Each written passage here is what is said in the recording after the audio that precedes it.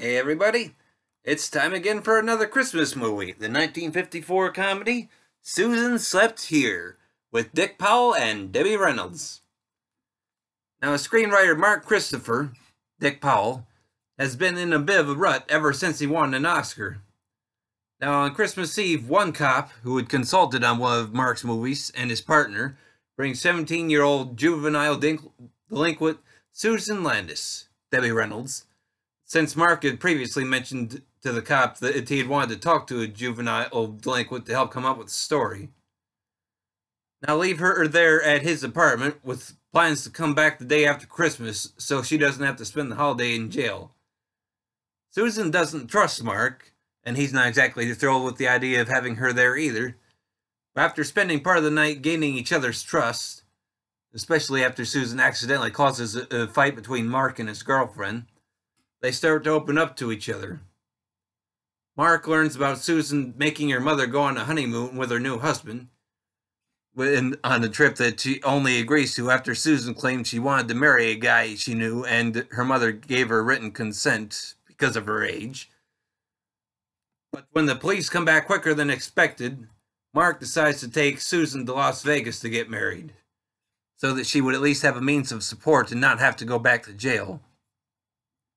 Now, after dancing all the night at the clubs, they returned to Mark's apartment, where he immediately left the sleeping Susan and went to go work on a story at a cabin in the mountains.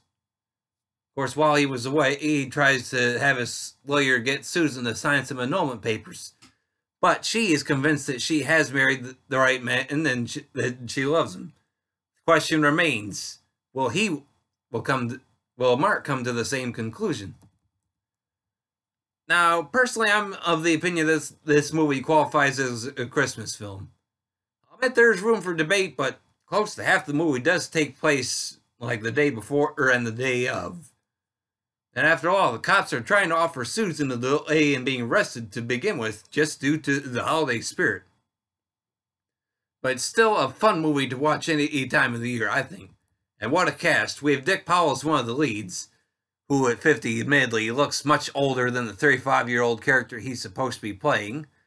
But he plays the character sympathetic, and he never makes any advances on Susan. She makes advances on him. And this ended up being his final movie before he transitioned into TV work. But speaking of TV, Alvy Moore is fun as Mark's buddy Virgil, who works for Mark. But doing what? Who knows, as Susan calls it, as a phony job.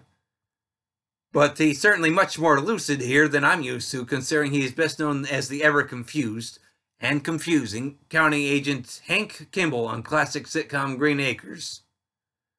Anne Francis is Mark's fiancée Isabel Alexander, and she is generally a hoot as the spoiled daughter of a senator who spends most of her screen time furious with Susan, either when she answers Mark's phone or when the two of them meet in person.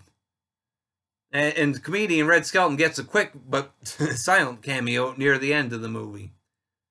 But Debbie Reynolds is the heart of this movie as Susan Landis, and it makes it work so well. And right from the moment we meet her, when she is screaming and fighting with the cop as he tries to drag her in, and of course he does it in a way only Debbie Reynolds could do. But we see just how she got into trouble, but at the same time can easily understand why she will be putting up such a fuss. But as we get to know her along with Mark, it's not hard to feel sympathy for her by the time the cops come back early.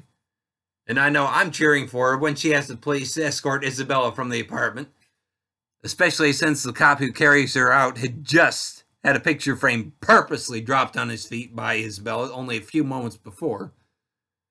Now, the dream sequence may be a little odd, but Debbie Reynolds makes up for it.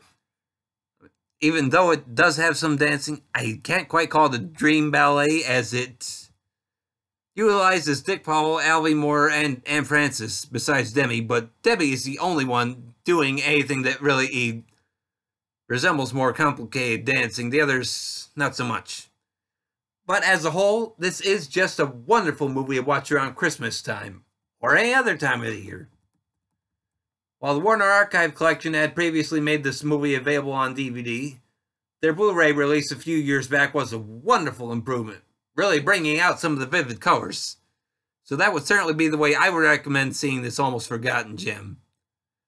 I know it wouldn't be nowadays because of the story, but it doesn't mean it's not a fun film. The movie is 1 hour and 38 minutes in length. Well, that's all I have to say on this one, everybody. So thanks for tuning in, and I hope you'll still be back for more soon.